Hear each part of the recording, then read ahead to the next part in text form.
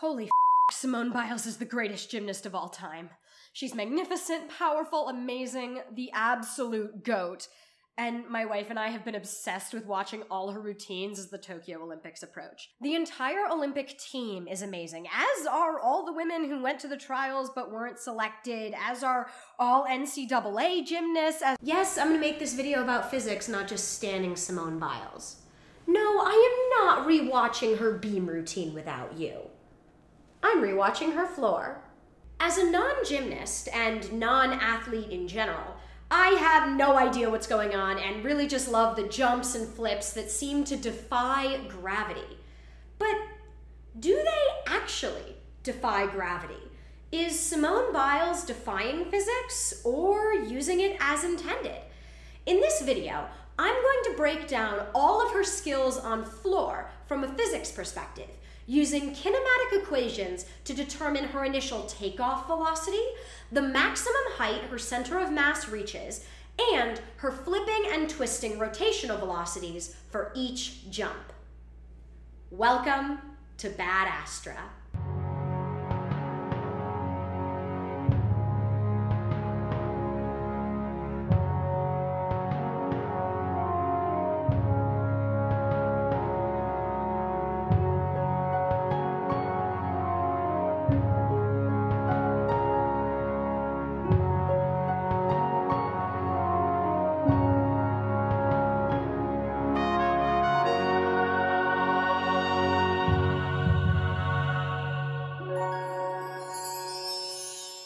A jump has several parts. There's the takeoff, the upward motion, the peak, where the velocity in motion switches from upwards to downwards, and the landing. While the person or object is off of the ground, the only force acting on them is gravity, so they are in free fall. This means that while the jumper is airborne, their acceleration is constant, at about 9.8 meters per second in the downward direction. Other planets have different gravitational pulls, but until the Olympics is held on the moon or another extraterrestrial body, we're going with Earth's negative 9.8 meters per second squared. One really cool thing about objects in free fall is that their horizontal motion and vertical motion are perpendicular and therefore don't affect each other at all. So the amount Simone Biles travels in the horizontal direction doesn't actually impact the maximum height she gets. Because of this, I can completely ignore all of Biles's horizontal motion and only look at her vertical motion. In all of these calculations, we will only be taking into account Simone Biles's vertical motion. So moving across the floor doesn't really matter. I'm only going to be focusing on her vertical motion and completely ignoring her horizontal motion for two reasons. One, only her vertical motion actually matters in terms of difficulty points and sheer wow of it all. And two, because the camera is moving and keeps switching angles, it's actually a lot harder than I initially thought to get the overall amount she travels on each move in a horizontal direction. We'll be using a kinematic equation to figure out the initial vertical velocity Simone Biles has when starting each of her jumps. Kinematic equations is just a fancy way of saying all the cool stuff we can calculate when acceleration is constant. These are great for objects in free fall, like a thrown ball or a jumping human, because the acceleration caused by Earth's gravity is constant. There are 4 kinematic equations, but we only need this one for now. Ignore the others, they didn't make the team. Total change in position, or delta x, is equal to the initial velocity multiplied by time plus 1/2 times the acceleration times time squared. I could go over the mathematical proof, but that involves calculus, and we both just want to get to Simone Biles' leaping flippies, so just trust me and every high school physics teacher ever that this equation is accurate. I'm about to get into some detailed math, so let's do a quick costume change. Much better. Now, let's get into it. Let's start by doing what we can to make the equation easier. Because Simone Biles begins and ends all of her moves on the floor, we can treat her change in vertical position as 0. I love making things 0. Since she's technically in free fall while airborne, her only vertical acceleration is due to gravity. Earth's gravity accelerates all objects at around 9.8 meters per second, regardless of mass, and we're ignoring air resistance because Simone Biles is aerodynamic enough for air resistance to not matter. Let's make that negative 9.8 meters per second, since the acceleration is downwards. We could technically make the down direction positive and the up direction negative, as long as the opposite directions have different signs, but that's confusing and this video is already silly enough. So Simone Biles leaps off the ground with an initial positive or up velocity and is accelerated back downwards by Earth's gravity. We're trying to solve for that initial up velocity.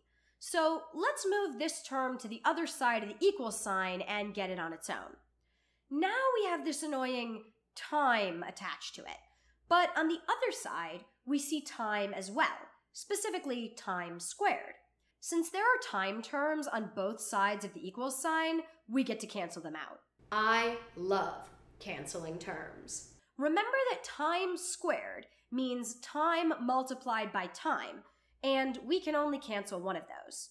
So, Biles' initial up velocity equals 1/2 times 9.8, our acceleration, times the time Biles is airborne, which means all we need is the amount of time Biles is airborne on each skill to calculate her initial upwards velocity. Using this same equation, we can also determine the maximum height Biles reaches in all of her skills. One really cool feature of free fall or projectile motion is that the motion is symmetric. This means that the front half of the motion looks exactly like the back half. If you throw a ball, its upward motion and its downward motion look exactly the same. You could basically be playing the clip in reverse. For this calculation, we'll only be looking at the back half of her jumps, or the part between reaching her maximum height and falling back to the floor. Since Biles landing on the floor puts her center of mass at position 0, we can say her change in vertical position during the back half of her jump is the maximum height her center of mass reaches. This calculation doesn't follow any specific body part, which would be complicated since she's twisting and flipping, but rather how high up her body as a whole gets. Another reason we only want to look at the second half of each move is that at the top of her jump, her vertical motion goes from up to down. This is important because it means that for an instantaneous moment, her velocity is 0. When we choose to start at this velocity equals 0 moment, we get to cancel out the initial velocity term. I love canceling terms!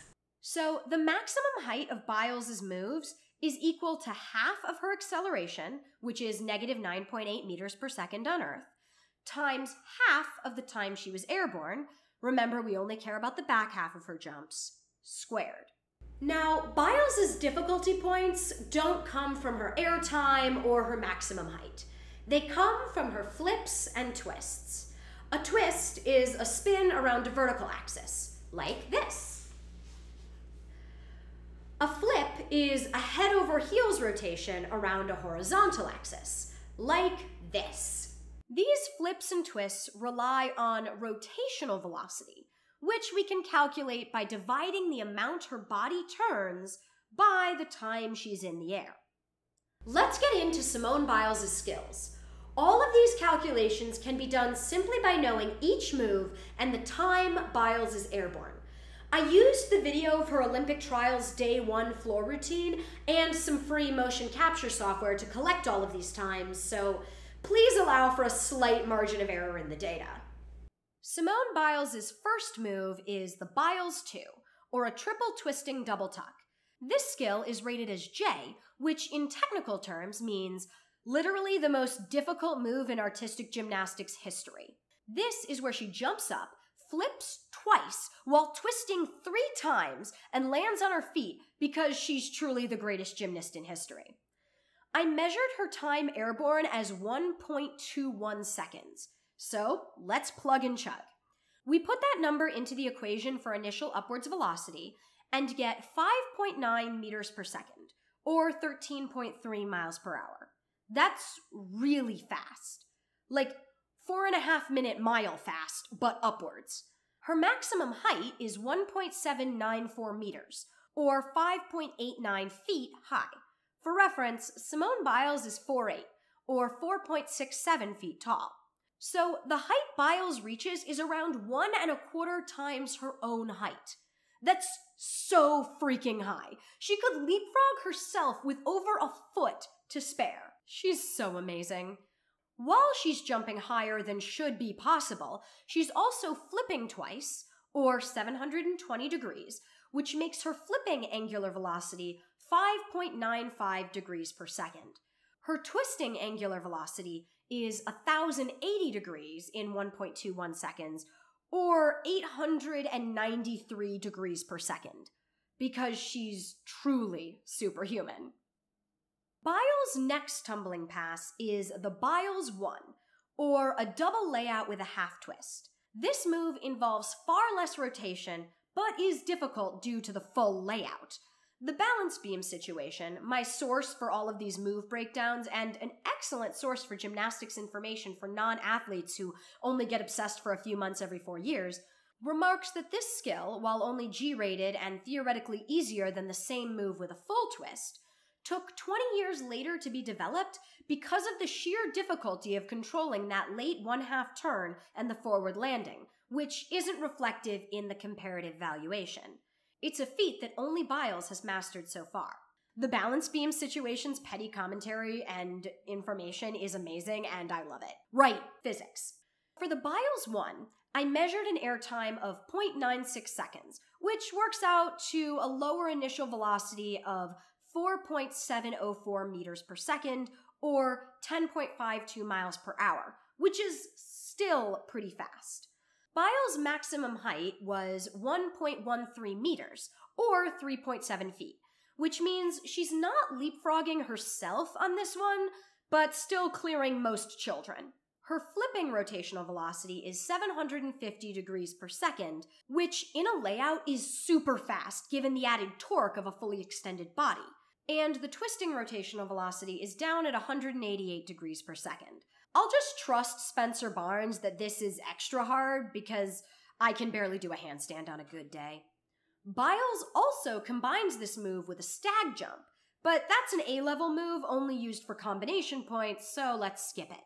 Time for some dance elements. You know, the boring stuff gymnasts have to do between the leaping flippies, because it's artistic gymnastics, I guess. Seriously, if you want to see a gymnast dance well, just watch rhythmic gymnastics, the ice dancing of the Summer Olympics.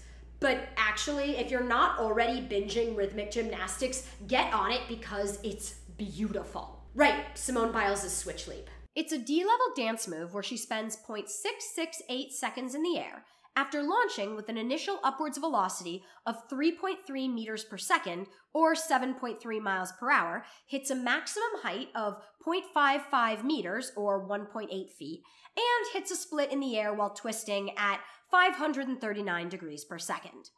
For the wolf triple turn, which Spencer correctly points out is not nice to look at, but is a D-level skill, so sure, get those difficulty points, queen. Biles takes 1.919 seconds to go around 3 times, so her twisting rotational velocity is 563 degrees per second. Take all of these rotation numbers with a grain of salt, since I'm assuming exactly 360 degrees times the listed number of turns. If Biles gets almost all the way around or over-rotates a tad, the numbers will be close but not exact. And with the moving camera and no unit circle drawn under her, I'm only eyeballing it and thinking, sure, looks great, let's get back to the cool stuff. Seriously, Why are cutesy personality dance moves and specific dance elements required in women's gymnastics? Then again, there's like a 10% chance I actually would try watching men's gymnastics if their floor routines had music, sparkly outfits, and the guys smiled more. Given that I do get very into men's figure skating as well as women's in pairs and ice dance at the Winter Olympics. Yeah, okay, the dancing is fun. Ooh, yay, a double flippy. Biles' next move is a front layout with a single twist through to a Mukhina, or a full twisting double tuck. The front layout has a takeoff velocity of 3 meters per second, or 6.9 miles per hour, and flipping and twisting rotational velocities of around 575 degrees per second each. She reaches a max height about half a meter, or 1.6 feet. The Mukhina is wild. Biles has a hang time of 1.042 seconds, which means a takeoff velocity of 5.1 meters per second, or 11.4 miles per hour. A maximum height of 1.33 meters, or 4.36 feet, means she's 4 inches away from leapfrogging herself again. Her flipping rotational velocity reaches 691 degrees per second, and her twisting rotational velocity hits 345 degrees per second. As a combination of C and E level skills, after already doing 2 tumbling passes, the power, the stamina, just wow. Okay, good. We have a couple dance moves to give me time to retrieve my jaw from the floor. A switch leap with a 2.7 meters per second initial velocity and a max height of 1/3 of a meter, or just over a foot. But she hits a split, so her effective height off the floor is a lot higher than her change in center of mass. It's a pretty B-level dance move that gives her time to catch her breath. The split leap 1.5 turn, which as a D-level dance skill counts for the same as a double pike tumbling pass. The more I read about the scoring of gymnastics, the more confused and angry I get, is actually where Biles hits her second highest twisting rotational velocity of 864 degrees per second. She has an initial takeoff velocity of around 3 meters per second, or 6.9 miles per hour, reaches a maximum height of about half a meter, or 1.5 feet, and yes, back to the tumbling for her 4th and final pass. Biles ends her routine with a Silivas, or a double twisting double tuck. Even though it's her final pass, she still achieves airtime of over a second, taking off with an initial velocity of 5.3 meters per second, or 11.9 miles per hour. Her flipping and twisting rotational velocities are both 664 degrees per second, since she turns twice around both axes in the same amount of time. She hits a maximum height of 1.4 meters, or 4.7 feet, fully leapfrogging herself a second time this routine because, at this point, why not? Now that we have a good understanding of the physics of Simone Biles' routine, let's try it out myself. Theoretical physics is way harder than applied physics, right? Okay, so obviously I don't have a spring floor, but we're going to be doing this on a soft surface, which is probably for the best. Eris is going to be here helping me spot, and Cece's also here because we couldn't get her to stay out of frame. Let's try this. The first Biles, or the one we just saw, is the first pass. And the first skill that was named after her, we'll see it in the second pass.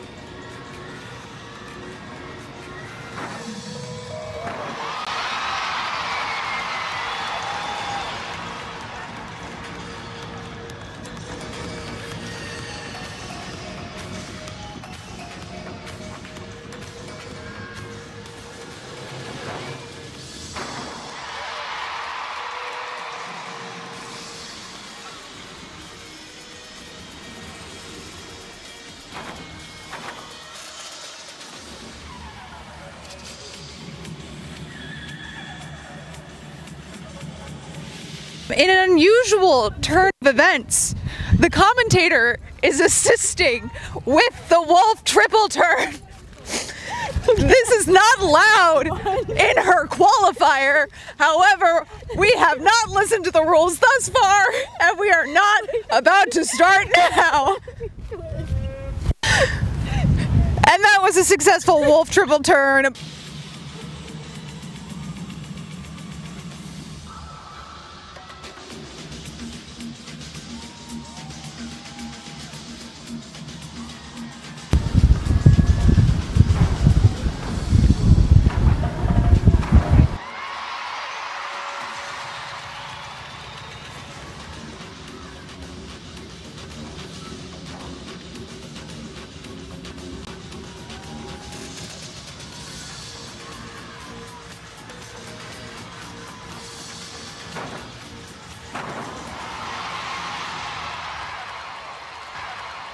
How do you think that went? I think that went pretty good. There were some hiccups anytime I tried to do any actual gymnastics or dancing, but other than that, You know, I am glad you're feeling confident after that great time. pitiful display.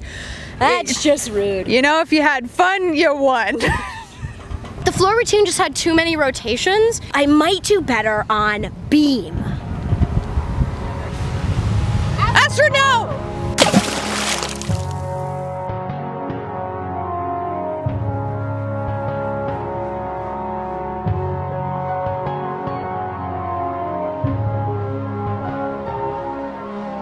Ad Astra, to the stars, to the stars.